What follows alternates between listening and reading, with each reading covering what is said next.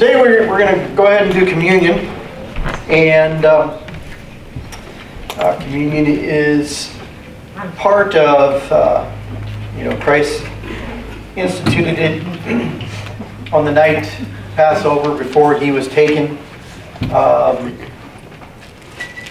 put on trial, crucified, and is representing, as he says in his word, his body that he's giving, his blood that he's shedding, that we might be saved.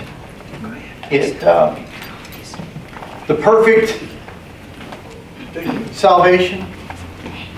No salvation could be imagined by a man that would be greater than for God himself to come to earth, divest himself of all his glory, of all the wonders that are in heaven, to set aside all that, to walk among man, not as the most handsome, not as the strongest, not as the tallest, but as an average man he walked.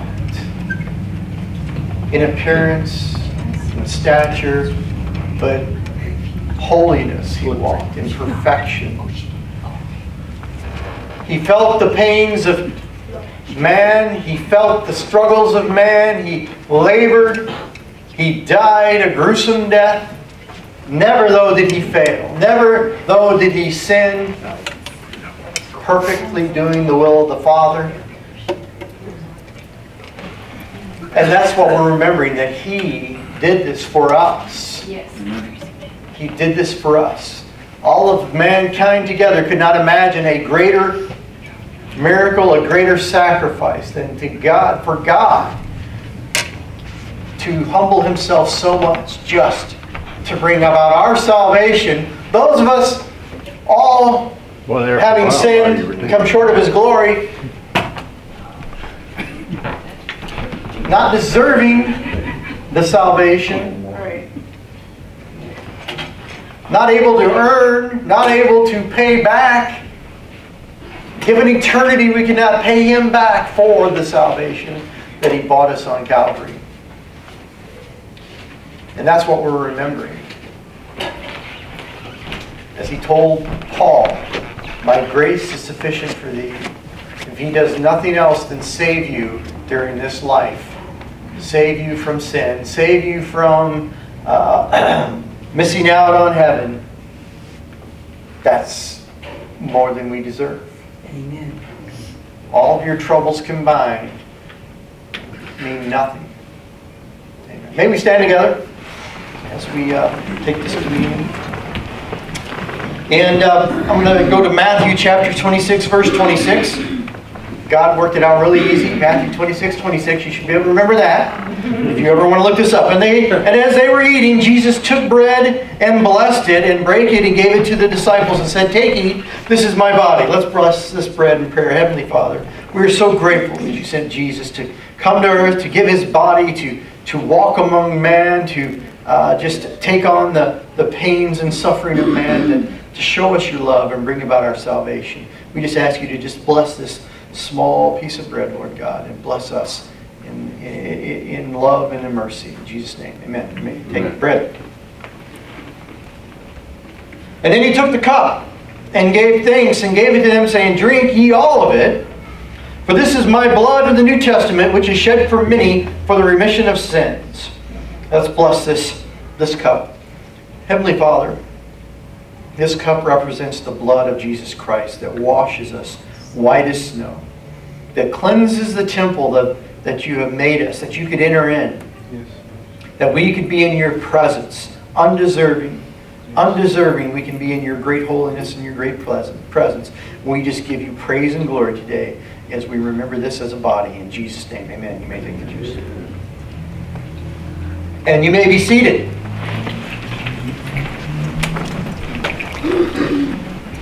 Communion means nothing if you do not have a desire to please God for what he's done for you. It is an opportunity for us as a body together to remember in unity. But you should remember every day. Amen? Every day giving thanks to Jesus. Every day giving thanks to God. Every day giving thanks for His miracle of salvation and all His many blessings. Amen. So, today I want to start off in probably one of the most famous Psalms there is. We'll make it really simple. We'll go to the most famous one. 23rd Psalms. That's right. Psalms 23. Let's go ahead and read that. I'll read the whole thing, but I want to focus on one little piece of it today. But let's go ahead and read the whole thing in its context. And it says, "The Lord is my shepherd, I shall not want. He makes me lie down in green pastures. He leads me beside still waters. He restores my soul. He leads me in the path of righteousness for His name's sake. Even though I walk through the valley of the shadow of death, I will fear no evil, for You are with me. Your rod and Your staff, they comfort me. You prepare a table before me in the presence of my enemies. You anoint my head with oil. My cup overflows. Surely goodness and mercy shall follow me all the days of my life, and I shall dwell in the house of the Lord forever." One of the most famous psalms that was ever written. Very famous words. I think a preacher could preach a year on this verse alone. So we're just going to take one little piece of this. Psalms 23, and I want to look at verse 3. He restores my soul. Don't get excited, that's not it. I said it with emphasis, but really it's the next part. He restores my soul. And so many other things, right? And then he says, He leads me in the paths of righteousness for His name's sake. For His name's sake. That sounds pretty selfish, doesn't it? For His name's sake. He leads us in the paths of righteousness. He leads us down the path of doing right, of doing good, of walking in holiness, of walking in obedience. He leads us down that path for what? For His name's sake. Yes. Have you ever really thought about it? He wants you to do good. He leads you down these paths for His name's sake. The wonderful thing about it is we get so many benefits. First off, when you're walking down His path of righteousness, His path of holiness, His path of goodness, the path that is obedience, that's a good thing. When you are walking down the path that He has established for you specifically, that is when you're going to be the most happiest. That's when you're going to be the most at peace. Oh, you're still going to have troubles. Because, later on He talks about the valley of the shadow of death and all this stuff and the enemies and all these things. You notice it doesn't say there will be no valley of shadows. There will be no enemies. It doesn't say that. But the path will take you through those things. And it is a path of righteousness. The path of righteousness is not always smooth and simple. But it's a path specifically made for you.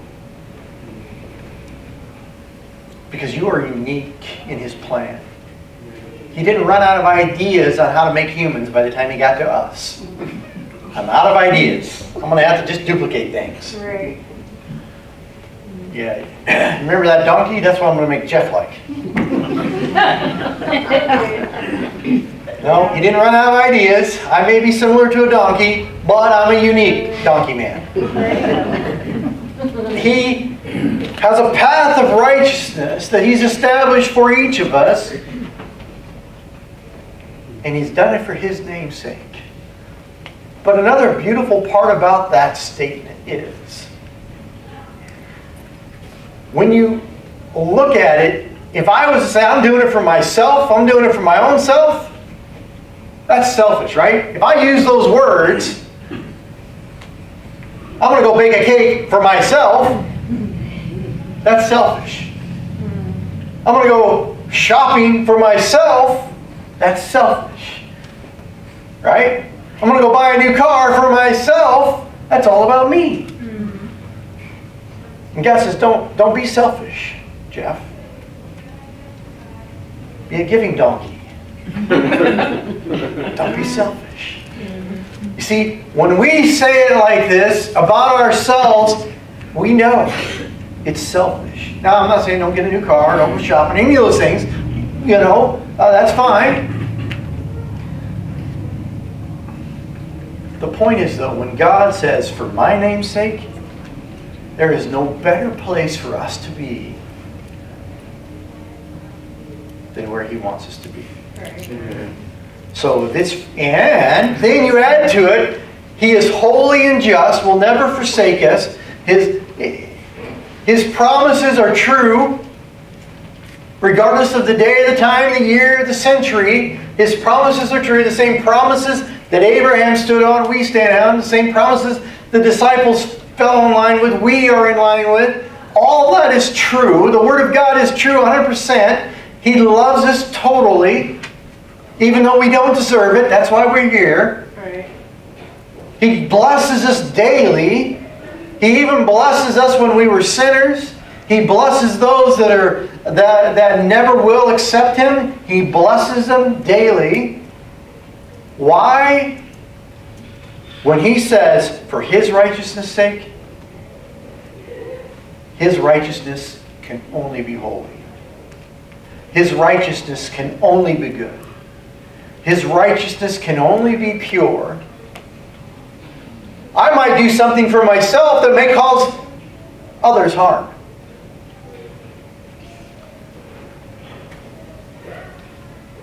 You may do something for yourself that may cause others harm.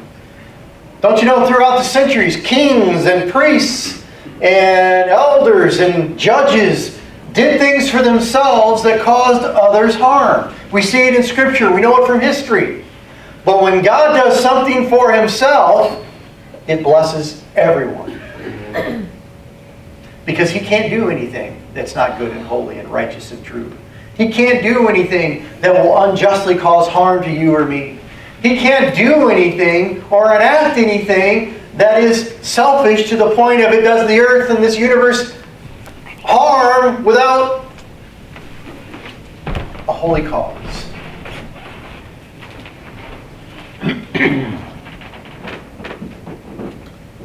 When it's for His name's sake, it's pure, it's holy, it's good, and it means everything's right.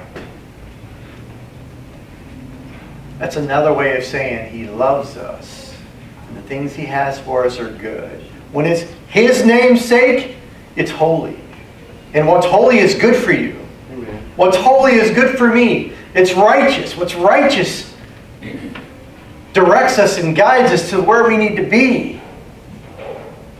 It's good. For His name's sake, it's good. I like good things. It's good. See, God can use terms on Himself that I don't have the right to. I can't be selfish. Why? Because everything I have is His. I don't have the right to be selfish because there is nothing that is my own that God did not give me. I can't be selfish for my finances. I can't be selfish for my time. I can't, if I am so selfish with these things, I cause others harm. It's not mine. Your money is not yours to give. God just gave it to you so you give some of it back. Your time is not yours to give. He just allows you to have it so you can use it for His will. Amen. The skills you have are yours because God gave them to you and He has a plan for you to use them. Yes. See, I can't use words like for my sake without being laced with sin. Without being laced with selfishness. Now, again, Jesus taught us a valuable lesson in His ministry. And He took time for Himself to go rest. To get away from the crowds. So God understands vacations. He understands days off. He doesn't expect you to forego sleep in order that you might preach His Word 24/7 until you die. He made us human. He knows our limitations. He's intimately knowledgeable of the fact that we have to work, make a living. If all Christians had the idea that they could go out on the ministry field and never work, who'd be paying us tithes if we could make a living? We didn't have any food. We'd all starve to death preaching to each other. Some people are called to be 100% in the ministry. And the body of Christ does. But it's a tough job. If you're doing it right, it's a tough job. But people have to make a living. So, I'm not speaking against these types of things when I say this, but it's easy for us to slip into that selfishness. All for my sake. We see God never does. God never, He can make this statement that He leads us in the path of righteousness for His name's sake, because His sake is good and it's holy and it's true always. He doesn't have to take anything or cause any harm to us for Him to be good, for Him to be better, for Him to be... He just is. So I'm going to go to Psalms chapter 106. I'm going to start at verse 6 of Psalms 106. It says, both we and our fathers have sinned. Now we all fall into this, right? We've all sinned. We have committed iniquity. We have done wickedness. We have all committed wickedness and iniquity. We are all sinners that are saved by Christ. Yes. So we can relate to this scripture so far, right? And it goes on, our fathers, when they were in Egypt, did not consider your wondrous works. Now, he is talking about the Israelites and how they were in Egypt. Captive.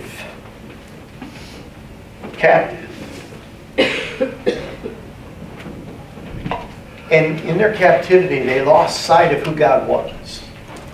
Because they made the assumption that God was not with them because they were in a place they didn't like. Just because you're in a place you don't like doesn't mean God's not with you. Doesn't mean God doesn't have a plan. Doesn't mean He doesn't have a path of righteousness for you to follow. So the Israelites were captive in Egypt. They lost sight of who God was. They began to doubt Him because, why? Because He didn't show them every day with a neon light that He was wonderful. That's what we want as Christians, right? We want a neon light that tells us how wonderful God is and He's really there. It points up, yes, I'm here. Then we would all be confident He was there. Yeah. Well, they didn't get the neon light. They did not remember the abundance of your steadfast love. We forget His love, even though we can't live a day without it. When we were unsaved, we could not live a day without His love. Because all of His goodness flows from that love He has for us. All of His righteousness it's part of that love. It's a package. You can't diminish any of who God is and still have our holy, eternal God. But rebelled by the sea at the Red Sea. Yet He saved them. He saved them from the Egyptians. He saved them from their captivity. He saved them from the enemy. He saved them at the Red Sea for His name's sake. You see, there is no better reason for anything to be done in heaven or earth than for God's name's sake. You might have important reasons why you got to do something, but there's no more important reason than for His name's sake.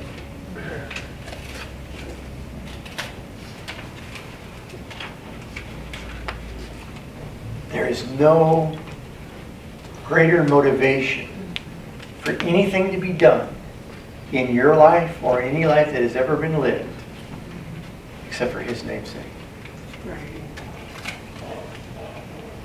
These are the kind of words that are in Scripture that have such depth and such meaning, and we can put them in our minds and we can think about these words for the rest of our Christian walk.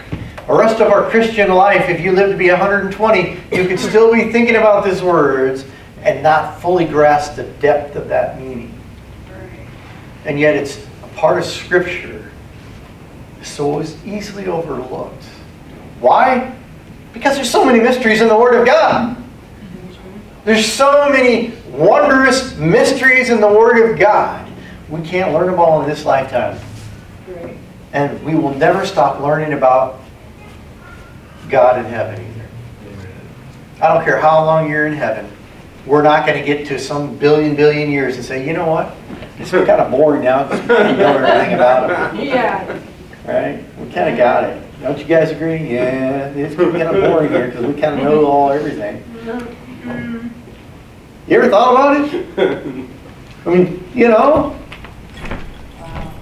it's like, it's not going to be like kindergarten where you get to color pictures for eternity and you kind of get bored because you only got like 64 colors. I mean, it's not going to be that way, right? Right. Kids never have enough colors, right? Well, you're not going to run out of crayons in heaven.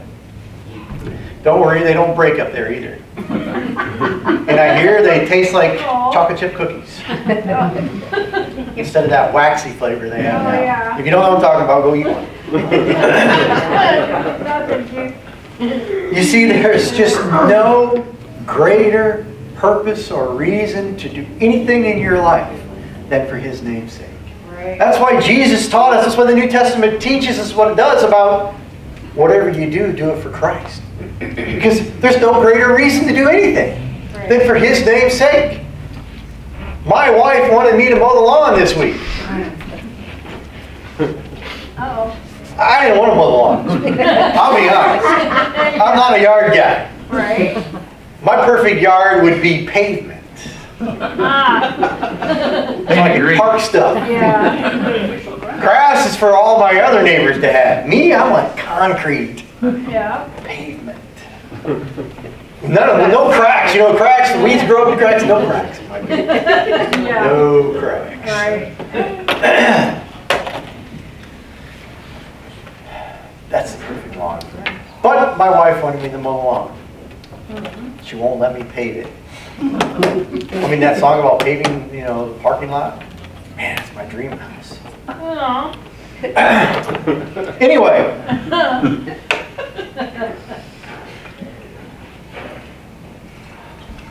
We do things in our lives for various reasons. I mowed the lawn because my wife wanted it to look nice. Right. I even weed eated. Aw. You know, wow, I know, I was really stepping up. And, you know, we go to work, we wash clothes, we do all these things because it's part of life. Yeah. But it pleases God when we do those things in a joyous way. Because our joy is in Him. Because the joy of the Lord is our strength. I don't mow the lawn because I get joy out of it. But pleasing God brings joy. If I do it in His name's sake, like Jesus said, whatever you do it as unto God. There's no better reason to do it than for His name's sake. Now, well, back when I was growing up, you could still wallop your kids whenever you wanted. You know. A guy can just imagine back then, I'm walloping you for God's name's sake. You better make sure you're doing what you better make sure you're doing. Saying it's for God's name's sake doesn't make it okay if it's wrong. Okay? Right. Because I never needed to be walloped. I was a good kid. Okay. His sister would say different. Now, moving on into 1 John chapter 2, verse 12. I don't know why you're laughing. This is serious. I am writing to you, little children. John calls us little children. He died of old age. The apostle that lived, the disciple that lived to old age and died. All the others were martyred. And so he lived to be quite old. And so he had the right to refer to those around him as little children. I am writing to you, little children, because your sins are forgiven. Why are your sins forgiven? For His name's sake. You are forgiven for Him. Because if you were only forgiven for you, you're not worth it. I'm not worth it. Pray. I'm okay with that. Because He saved me for His name's sake, Yes. and His name is worth it. Yes. Jeff is not worth salvation. You are not worth salvation. Doing it in His name's sake, though. What a beautiful thing. I'm saved to bring glory to God. That's why you're saved. To bring glory to God. That's why He's picked you up out of that miry clay. Yes. And He's working on you, reshaping you, taking those sores, those spiritual pains and sufferings that we have, healing them to be beautiful scars of testimony. And He's doing it for His name's sake. But guess what? It's because He loves you. Yes. That's why it's for His name's sake. Because it pleases Him to love us, though we don't deserve it. Because He is wonderful and holy. He can't help it. He loves us so much that it's for His name's sake, and we couldn't ask for anything greater. We couldn't ask for anything more wonderful. I'll take it, because I'm not worth it, but He is. In Ezekiel chapter 20, verse 41 we'll start at. As a pleasing aroma I will accept you. Now my wife has complained about my aroma sometimes. It's amazing. Even after mowing the lawn, she can complain about my aroma. It's her fault. I was out there. But she's complaining about my aroma. But see, God accepts us as a pleasing aroma. Why? Because He loves us. Yeah. I mean, He has overlooked the sin in our lives. Yes. He has washed the sin away with the holy blood of Jesus Christ, that we could be worthy to be in His presence. For His name's sake. For our good and for His glory. When I bring you out from the peoples and gather you out of the countries where you have been scattered. God scattered the people of Israel. Why? Because of their sin. But He says, when I gather you together, He says, I will manifest my holiness among you in the sight of the nations. Goes to that New Testament scripture, we are ambassadors for Christ. Yes.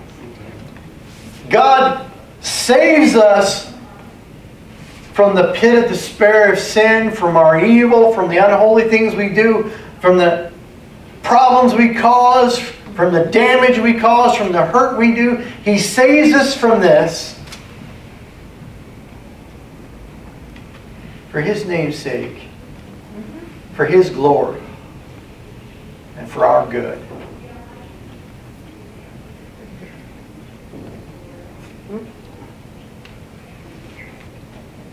And it says in verse 42, and you shall know that I am the Lord when I bring you into the land of Israel, the country that I swore to give to your fathers. And there you shall remember your ways and all your deeds with which you have defiled yourselves, and you shall loathe yourselves for all the evils that you have committed. Have we all done that? Looked at and loathed ourselves for the evil we've done. It's a good thing He saved us for His name's sake and not our own. We have never been ready. And then in 44 it says, and you shall know that I am the Lord when I deal with you for my name's sake. Not according to our evil ways, nor according to our corrupt deeds and activities, but He made a way for salvation for His name's sake. Yes. He has saved you so that you could show His glory to the world. He has saved you so you could be a witness to His mercies, to His goodness. He saved you that you could just glorify Him to the nations.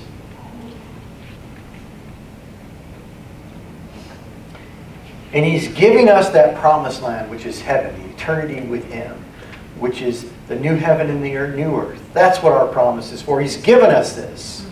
He's promised us this. It is as good as done. We just have to wait until the doors are open for His name's sake.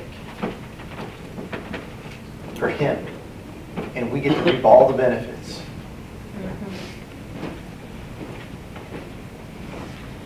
I'm going to read a couple more real quickly here. It's back to Psalms chapter 31, verse 3.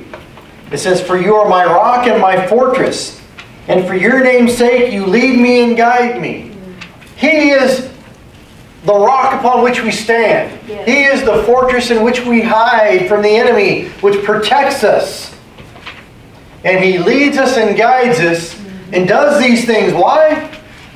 For His name's sake. Yes. And that's good, because there's no better reason for anything to be done. Because you know what?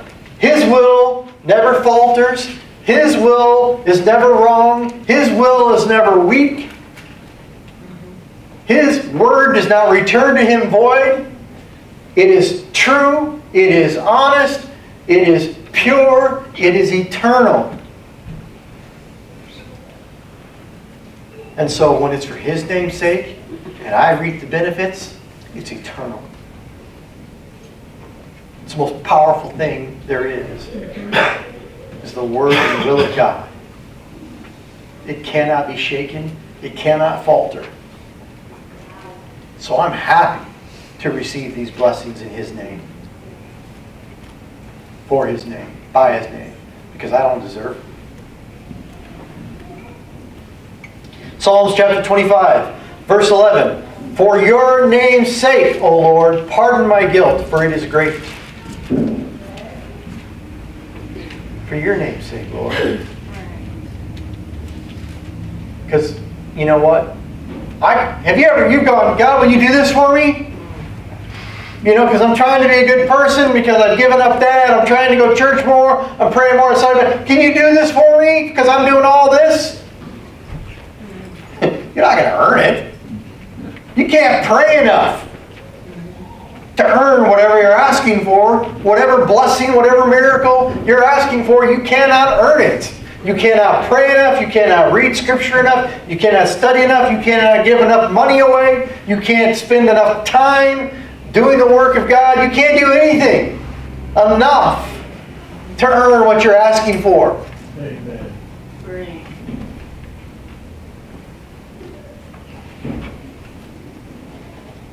You do these things because you love Him, because you know it's righteous and true and holy.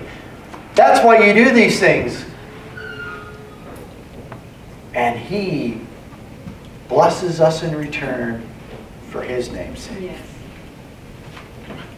Never think that the blessings you got are because you deserve them. Job was the most holy and righteous man on the planet. In the matter of 20 minutes, God took everything away from him. Read it. I marvel at it and I love it. Before the one guy was done with his bad news, the other guy was coming in the door. Bam, bam, bam, bam. His whole world fell apart in 20 minutes. And then he got sick and debilitated with pain and suffering. And guess what? God did not take anything from Job, who was the most righteous man on earth, that Job had earned.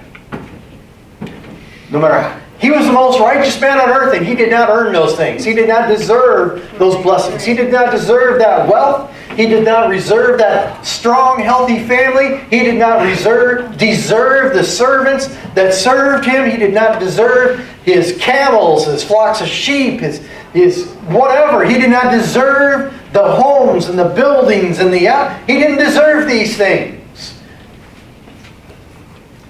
We think we earn things. Yep. Because you have a job. I earned that car. You don't deserve it. Not spiritually. Not in God's sight. Job maybe thought he maybe deserved all this because he was such a great guy. But by the end of it, he knew. He knew. For sure. He never turned from God through all of that.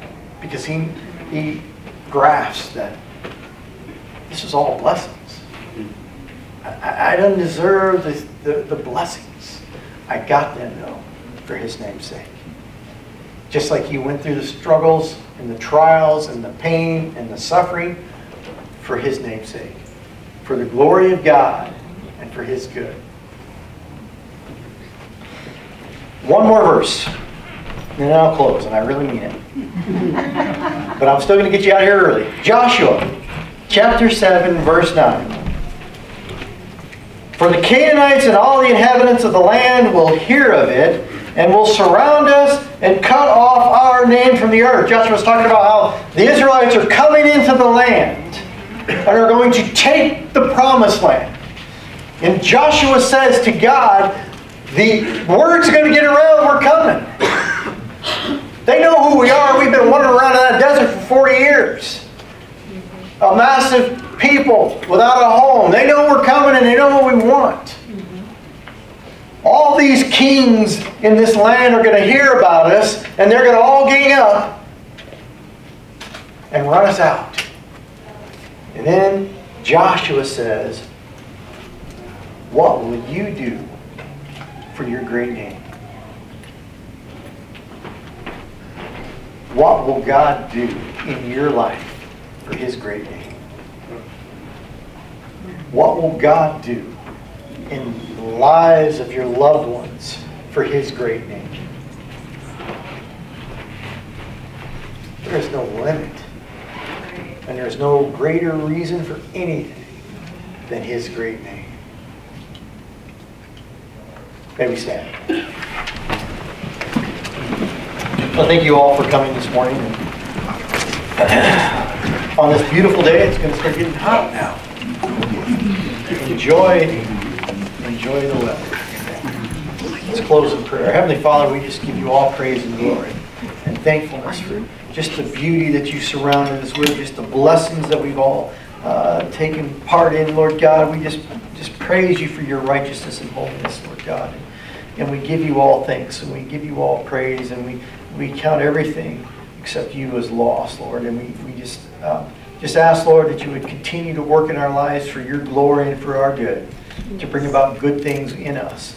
Lord God, teach us, Lord, and help to guide us down your paths of righteousness, Lord God, that we could live at peace and harmony with your word and with your will. Lord God, for those that aren't here today, we just lift them up, Lord God, whether they be sick or traveling or such vacations, Lord God, we just lift them up, that they would feel your presence, that they would open your word, that your Holy Spirit would minister to them in their absence, Lord God. We just ask for everybody's safekeeping this week as we go into the world to do our work, to do your will, and to do those things which are your good pleasure. In Jesus' name, amen.